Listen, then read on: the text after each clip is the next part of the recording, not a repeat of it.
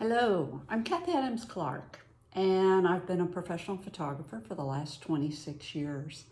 And when Canon introduced the mirrorless cameras, I tried the R and decided that I really liked it.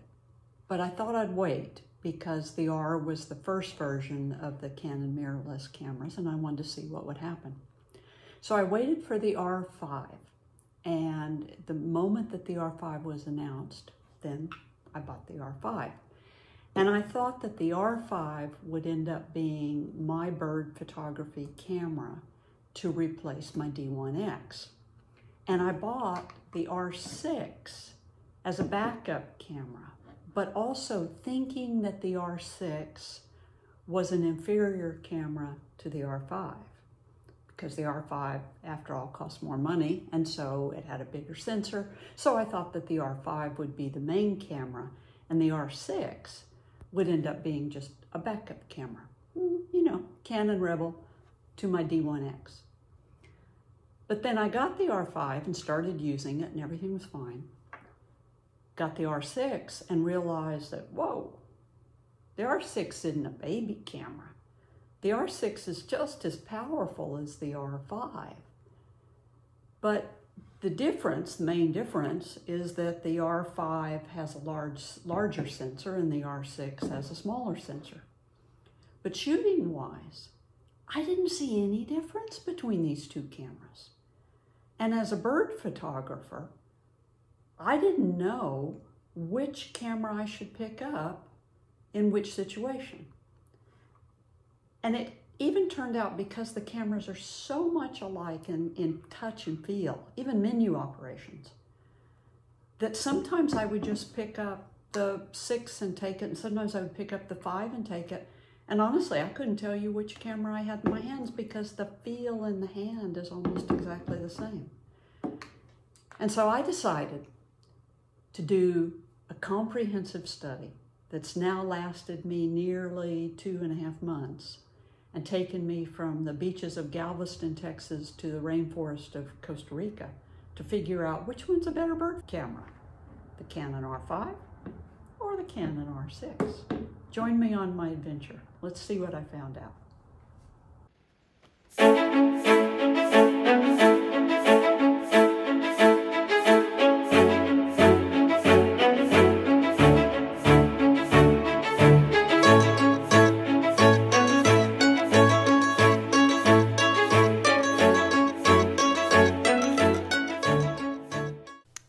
I even picked up a Sony during the process. We all know the specs of the Canon R5 and the R6. They're pretty much similar except file size. My comparison started on the upper Texas coast. I shot with the R6 and then I switched over to the R5. Then in Costa Rica I did the same, R5, R6, even picked up a Sony just for comparisons. I photographed big birds, and I photographed birds in dense foliage. And then back on the upper Texas coast, I continued my comparison with warblers and vireos and neotropical migrants, birds that are hard to photograph because they're so small in dense vegetation. I charted and counted. I counted keepers to determine which camera was the best for birds, the Canon R5 or the R6. So you see what I did when I was out in the field. And my overall final explanation to which camera should you use if you're a bird photographer really boils down to sensor size. So the R5 has a huge sensor, and your files are going to end up being 45 megabytes, 60 megabytes big. The R6, on the other hand, gives you files that are what we now call standard size, 20 megabytes, 25 megabytes, somewhere around in there. So for me, if I'm going to be out in the field photographing birds, and there's a possibility that I'm going to be cropping, so I'm going to be photographing warblers in the forest, or I'm going to be photographing small birds in the rainforest of Costa Rica, and I'm going to be cropping, then I'm going to take my R5.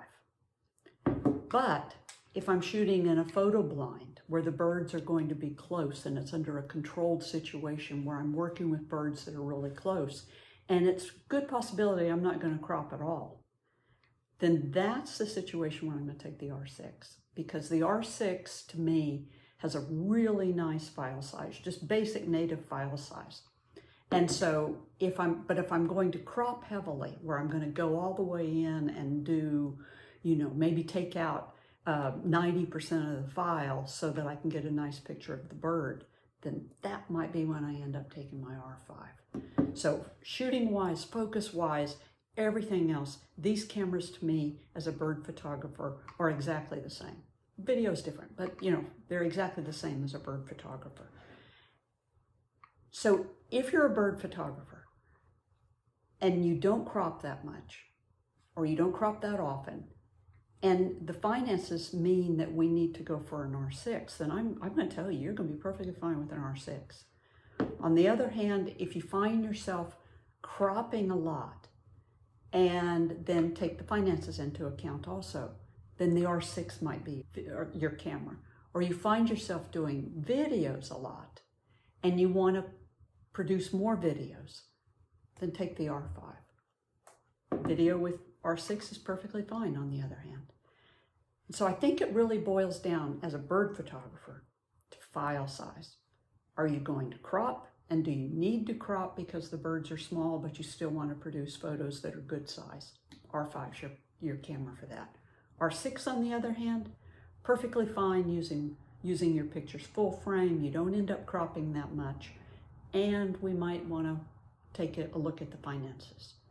So to me, these cameras are both equal when it comes to doing bird photography. Everything about them through my studies has said that they're equal. It just boils down to file size in the R5 versus small file size in the R6. You're going to crop. We're going to need the R5 files because they're so big and we can crop into them. On the other hand, we're not cropping that much, shooting in blinds, that type thing. Go with the R6. And so take it from me, a couple of months out in the field, studying these two cameras side by side and seeing which one's really the best one for bird photography. They're both equal. They're both great cameras for bird photography. Just depends on what you might do with those final files. So thank you very much for watching. I'm Kathy Adams Clark. Remember, you can subscribe to my YouTube channel to see more videos that I produce. And if you've got any questions for me, feel free to send me an email. Or if you want to send something right below this video, then feel free to do that, make comments. Take care, and I hope to see you out in the field someday.